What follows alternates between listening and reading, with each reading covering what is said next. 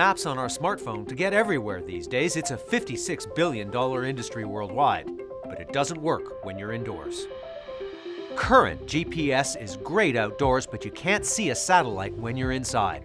Instead, a combination of Wi-Fi, Bluetooth beacons, and cellular technology will provide accurate indoor mapping, not just the X and Y position, but also the Z axis. It'll tell you which floor you're on. Deloitte predicts that within 5 years, 25% of all journeys will have an indoor mapping component to them.